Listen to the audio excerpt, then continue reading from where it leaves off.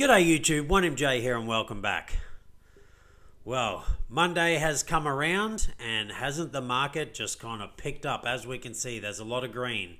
Now, we don't want to get too excited just yet. It still could roll over, but things are looking promising. And there is a ton of really good stories out there at the moment. The weekend's always a little bit slow with the news stories, but Monday comes around.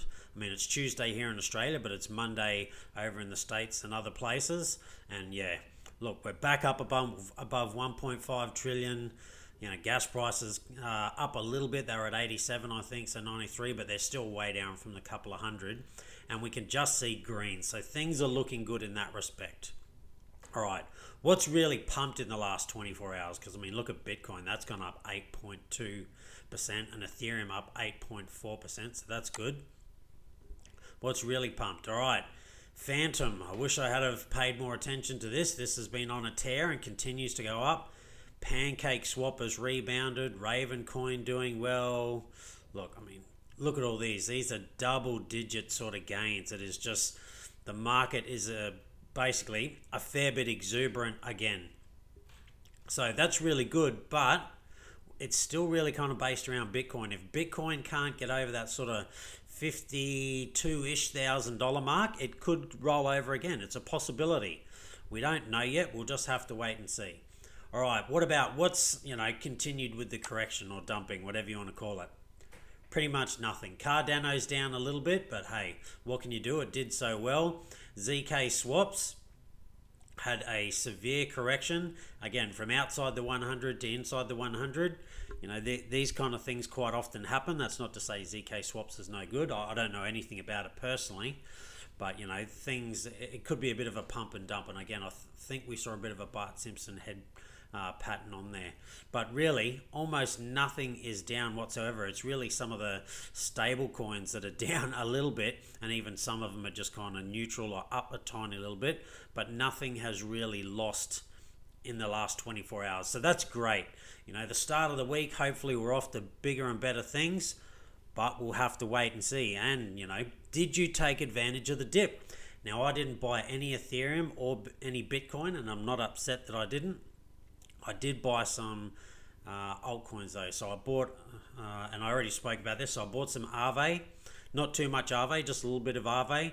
Bought myself some more SNX, and I bought some more of the Graph. So I'm pretty happy with those purchases. They're all coins that I really fundamentally believe in and are going to hold on to long term. I will sell, probably about half of them by the time I think that we're at the peak. But the other half I plan to hold on to. And I have lots of really, really good news stories. I mean, have a look at it. There's tons of them. We'll just go through them. But first of all, let's have a look at the Bitcoin chart. So we can see here was the kind of downtrend, and we broke out of it, and we broke out of it really, really strongly. I don't have the volume here at the moment, but I think there was a big spike in volume. Most people were pretty happy to kind of buy Bitcoin around about this kind of $45,000 mark. They got past the weekend, they believed the retracement was over, and bang, it was bought up. So I do think we're going to get back to here quite quickly, in all fairness. I think by the end of this week, we'll probably be up around here. Unless, and we always need to consider what if that doesn't happen, this could roll over and maybe come back down and retest this line.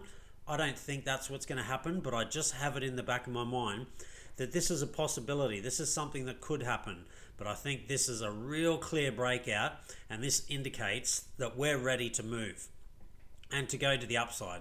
The downside was enough, and again, it really came back and kind of retested some support here. We can see sort of here there's some confluence here, almost sort of there. We weren't really too far off from there, and then again we were really bouncing off it, and then it just said, look, that's enough, we're back to being bullish. And look, there is information about people getting in. So let's go to the first story. Goldman Sachs plans to relaunch its cryptocurrency trading desk. Goldman Sachs is planning to reopen its cryptocurrency desk as the industry marches forward and at accelerated rates. So yeah, we had a pullback, and again, basically this is like the whole market. This always happens. You can just go again. Look at this big exuberance that we had here. Whew, what a pump! Fallback, bit of a dead cat bounce. fallback. Thought we were going, and we went just a fraction sort of lower. But then look what happens. We just go on the next run. This is perfectly normal. As long as you understand the cycles and you believe we're still in the midst of a bull run, don't worry about these pullbacks. They're not really something to worry about. You just got to simply hold. And again, I have to say this, it's not financial advice. It's just my personal opinion. I'm not a financial advisor. But for me, I knew I didn't sell anything. I did sell, well, that's not true. Again, once we got to around about sort of 50,000, once Bitcoin got to there, I sold roughly 10% of all my crypto, just so I had cash on the side, because I had made some good gains by then already. So I was pretty happy. I still have all of that money sitting, well, not all of it, 99% of it sitting on the sidelines, and it's earning interest. I will likely hold on to that until the next bear market, in all fairness. I don't think I'll buy back in, but I still dollar cost average. And so what I'm waiting for now is I'm dollar cost averaging, but I'm waiting for the next dip. The next time I see some good red, I'm just going to save up my cash, and that's when I'll buy in. Unless something new comes out, or I see something that is, basically looking really good at the moment. So Goldman Sachs getting back, into cryptocurrency and opening their trading desk because of the accelerated rates that are happening. So reports on Reuters today revealed that American multinational investment bank Goldman Sachs will offer Bitcoin futures and non-deliverable forwards on behalf of its clients starting next week. According to sources familiar with the matter, the move is part of the bank's effort to take advantage of the fast-growing crypto space, which is gradually becoming an investment of choice for institutional players. Again, we've only got about 5% of institutional players in at the moment, but the ones that are in are buying up. And again, we've got more stories, particularly this one. Twitter. Speculation has run wild if Twitter would be the next giant to put BTC on its balance sheet, following plans to raise $1.25 billion via a convertible senior notes offering. The giant social media platform Twitter has announced plans to raise $1.25 billion through a convertible senior notes offering, although the company breached corporate purposes as the main reason. Cryptocurrency proponents speculated if the firm could pull a MicroStrategy and allocate funds into BTC. I think that's exactly what they're going to do, and I think a lot of other firms are going to follow. MicroStrategy, they're still buying. I've got more news about that. They did the $1.2 billion worth of rounds not long ago and bought more crypto. Well, they're still buying more again, and we'll get to that. All right, S2F model, the popular floater stock cross-asset model, is intact as a new orange dot was printed following February's close, despite the most recent slump in Bitcoin's price. Plan B, creator of the well-known stock-to-flow Bitcoin model, took to Twitter to provide an update on how the cryptocurrency is performing following the latest developments in the market. BTC continues to follow the S2F cross-asset model like clockwork despite the most recent correction, and is still on track to reach 288,000 by 2024. There you go. That's not too bad. So for me, that basically means just hold on to my Bitcoin. And here's the stock to flow. There we go. We can see that it wasn't going up anymore. We had an almost sideways sort of dot there. But look, that's happened before over here, and it's even had dots that then went down for a little bit. So this is still on track. Again, 288,000. It's going to be somewhere up sort of around here, and it'll most likely go over. Whether it takes to 2024, I think we see that by around about 2022. Whether it's sort of late 2021 or early 2022, we'll have to wait and see. But look, it basically says it's planning to be over $1 million by around about sort of 2025. So very interesting. All right, Ethereum gas fees. So Matic, XDAI and Loopring rally as Ethereum gas fees rise. I do think Ethereum 2.0 is going to come sooner rather than later. I think it will probably be rolled out by the end of this year. And I think, that along with all the layer 2 solutions will really sort of push Ethereum forward. Yes, it's struggling a little bit under its own weight and its own success, but I really do think it's going to come back very, very hard and very, very fast. And while things like, Cardano and all these other chains are doing quite well, I think Ethereum will rise back to the top. That's just my personal opinion. I don't have any inside information. It's just based on my gut feeling. This is what they always do. they put things off for as long as they can because it's still in the testing phase.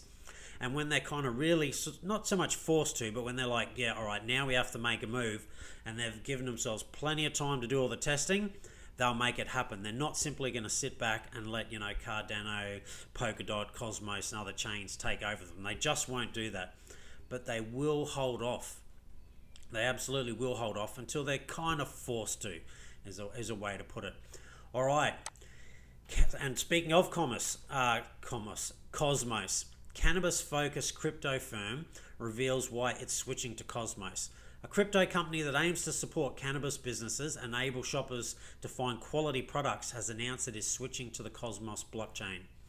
A global blockchain technology company that helps cannabis companies to go to cashless has announced that it is upgrading to Cosmos. Bitcana was built to support marijuana businesses that struggle to access financial services from banks, credit card companies, and online payment providers, with firms often having to stump up excessively high transaction fees because of a lack of choice. Well, hello Cosmos, and this is bullish for Cosmos, and I'm glad. I still have some Cosmos left. I sold half of it quite a while ago because it wasn't doing that well. It made me some money, but just didn't do that well. I may have to look to get back in. I may have sold prematurely. But look, I still got a bag and I can just hold on to that as well. All right. And again, we got a lot of stories to get through here. All right. More Bitcoin. Michael Saylor's MicroStrategy just keeps buying Bitcoin. He's not done. MicroStrategy has an acquisition of another $15 million worth of Bitcoin as MicroStrategy continues to dollar cost average into Bitcoin. They're not done. So they're still going. Look at him. What an absolute, he's either going to be a mad, brilliant scientist or just mad. We'll have to wait and see. Obviously, at this price, he thinks, Bitcoin is going to be worth a lot more even than what he's buying it now. I'm sure there will come a point where he will stop buying into Bitcoin. I would be interested to see if he will go into anything other than Bitcoin or if he's just a full Bitcoin maximalist, which I get the feeling he is. And look, good on him. I'm not hating on anyone for that, but that's not me.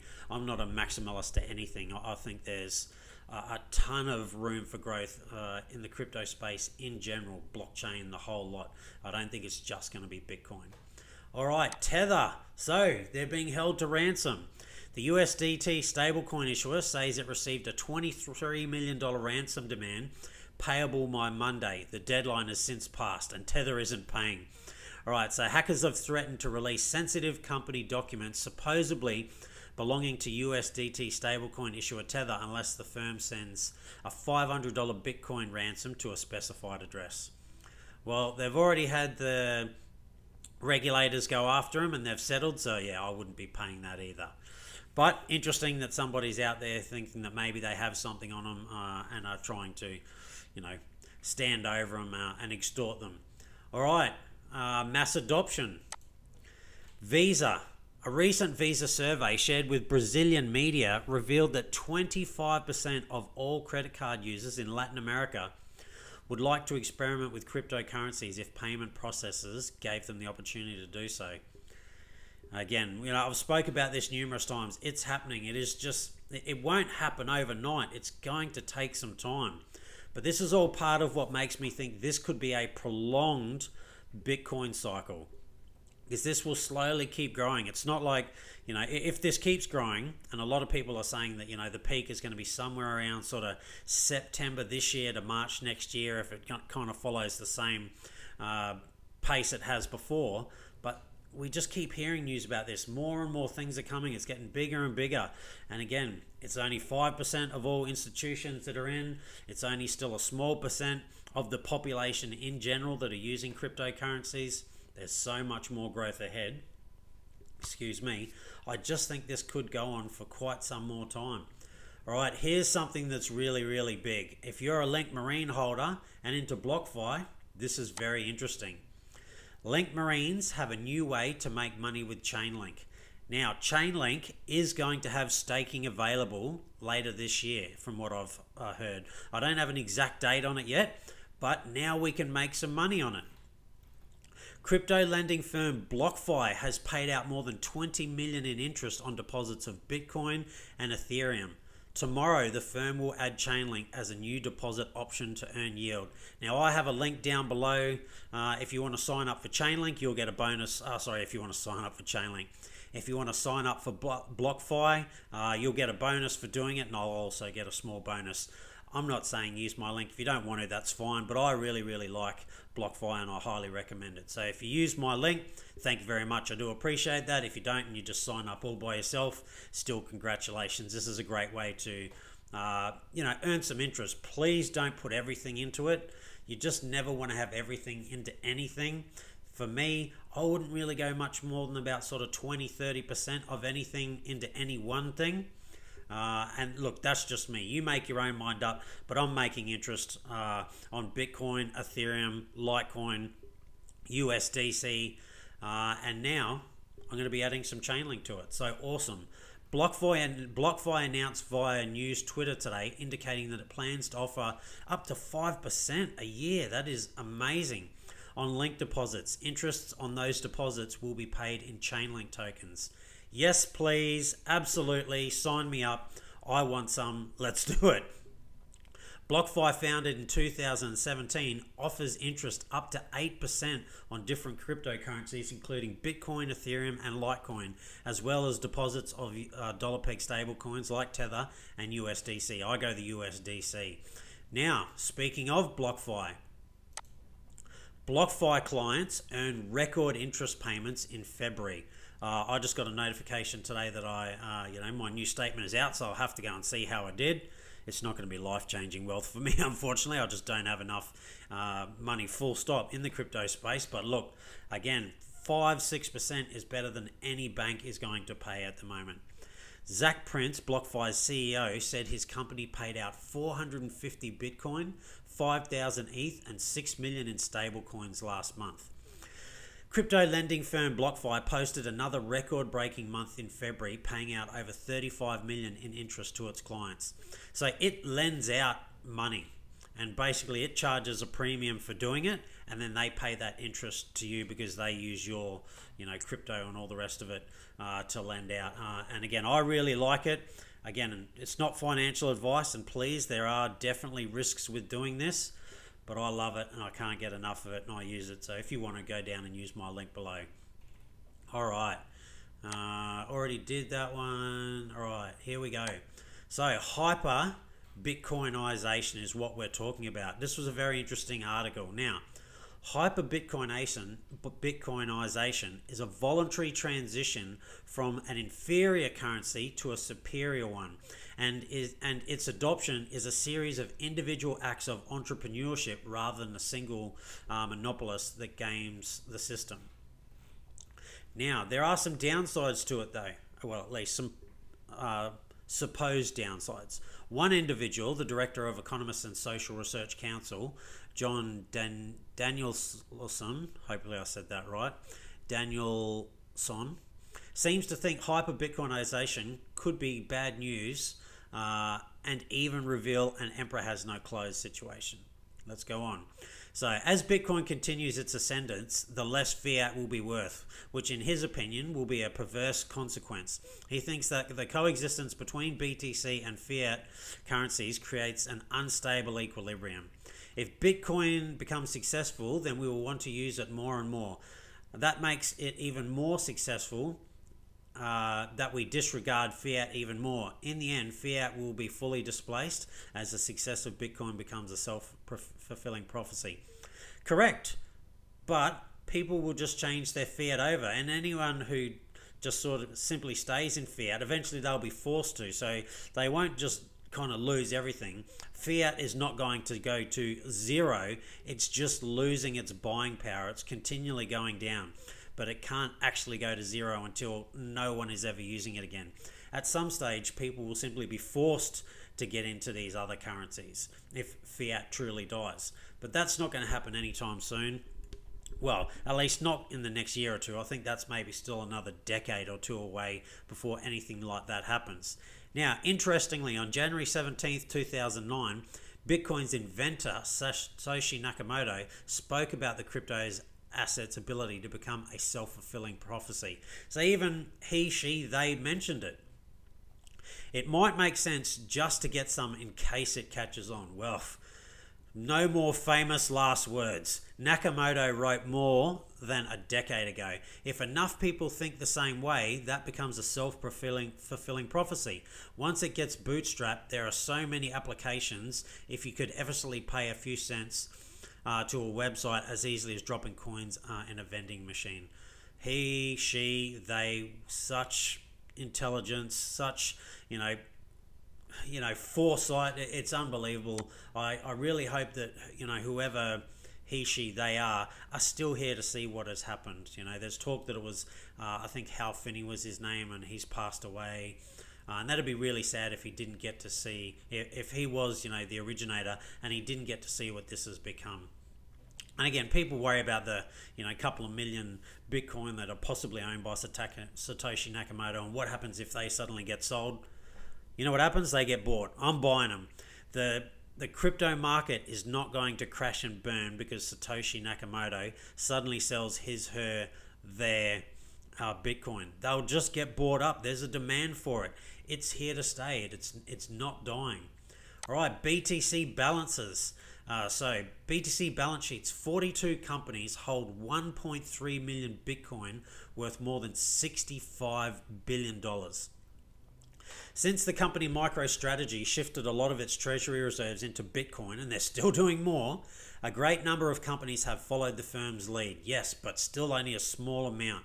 According to the web portal, bitcointreasuries.org, data shows that 42 companies are now represented on the list, and the businesses hold more than 65 billion worth of Bitcoin. So the corporate Bitcoin stash is now 6.43% out of the 21 million cap supply, and there's only, I think, 2 and a bit million left to be mined. It has become a trend to add Bitcoin to a company's balance sheet, and the company MicroStrategy invoked the trend when the business purchased $250 million worth of BTC. Since then, a great number of companies have followed suit, and BTC's sky value has rocketed. It's going to continue to go up. Yes, we're still going to have more retracements. Yes, we'll possibly even have another bear market or two, the ones where it corrects 50%. But in the long term, this is just something more and more businesses and people are going to get into. And I really think in sort of 10 to 20 years' time from now, it'll likely be the most dominant cryptocurrency. And if not the most dominant, it just will be the store of value. It's gold 2.0. For instance, at the end of 2020, 29 firms held around 1.1 million Bitcoin, worth more than 30 billion, using exchange rates on December 28th. Moreover, at the time, the 29 companies owned 5% of the entire 21 million Bitcoin supply. Today, according to bitcointreasuries.org statistics, the numbers have changed a great deal. There's now 42 companies, it's almost doubled, listed on the web portal, showcasing firms from all around the world that hold Bitcoin treasuries. But this number is going to be hard to grow because it just keeps getting more and more expensive. So I don't think companies would be able to get more than maybe 10 to 20% of all the Bitcoin. Well, that's not true. I suppose over time they absolutely could. Hence why, for me, my personal opinion, not financial advice, is just buy some, hold it, don't ever sell it. That's my personal opinion, not financial advice. You can try and sell at the tops and the bottoms and all the rest of it, and I have done that, absolutely, to get some of my money back.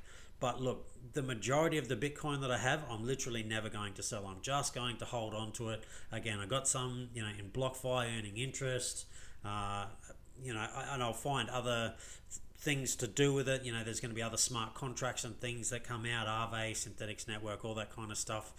Not that you really put Bitcoin onto those, it'd be wrapped Bitcoin. But there's going to be other ways to earn interest from it in the future. More and more things are coming. Elrond, there's just tons of things out there. This is the future. All right, Cardano. So more big news for Cardano. The Cardano blockchain, which runs ADA token, will become a multi-asset chain with its hard fork today. So Mary. Named Mary, the hard fork will allow users to create tokens that run on Cardano natively just as ADA does. Enabling new tokens was one of the first big use cases that caught on for Ethereum, enabling 2017's multi-billion dollar initial coin offering splurge. So Mary is here. We'll have to wait and see how many people are now going to go over to Cardano projects, I should say, and start building on it. Now, the price has started to come down just a fraction, and again, it might be, buy the rumor, sell the news, and all the rest of it. So we could see a reasonable size retracement from Cardano, but look, maybe this just keeps pumping. But usually, once this comes out, there's a bit of a sell-off. All the hype's kind of gone, and again, they bought the hype, and now they've sold the news. All right, last but not least, this is extremely interesting. I find this quite funny. Mining Bitcoin for heat, strawberries and chickens. More and more people are turning to crypto mining to heat their homes and businesses and earn a profit at the same time.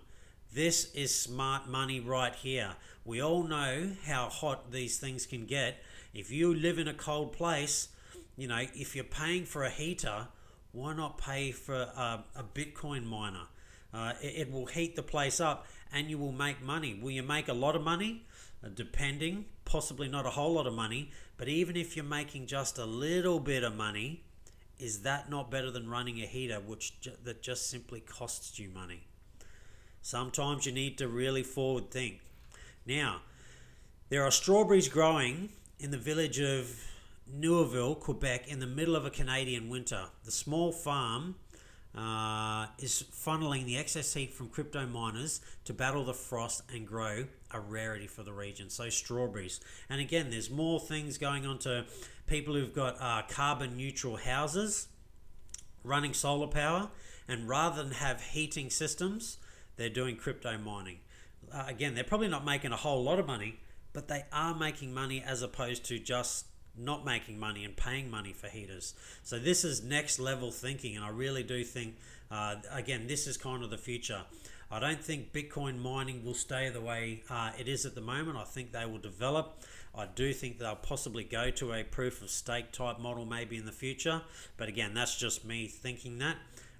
Because this just continues to go up. The amount of power that's used, I think a proof of stake model might be something that comes in the future. But again, I could be wrong. We'll just have to wait and see. That's probably it could be pie in the sky stuff. I just think that's the way it will likely go into the future. I don't think it's happening anytime soon, but maybe within the next sort of 20 years. Once it's using so much electricity that they might have to look into something like that. The core development team will have to go, proof of stake is the better method, because it might just get left behind, particularly if the power usage just continues to grow and grow and grow. That will definitely be an issue. All right, that's it from me. This has been a pretty long one, and I do apologise if it was too long and there was stuff in there that you didn't really care for or want to hear about. I'm super excited. Again, the Monday in the States, it's Tuesday here in Australia, but Monday in the States is here.